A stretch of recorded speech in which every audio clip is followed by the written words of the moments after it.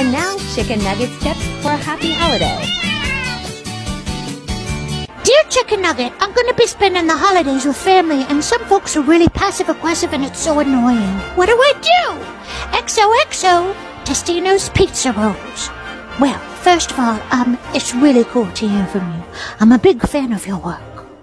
Second, when it comes to passive aggression, the best thing to do is just ignore it. I know that's not the most exciting thing, but it really is the best way.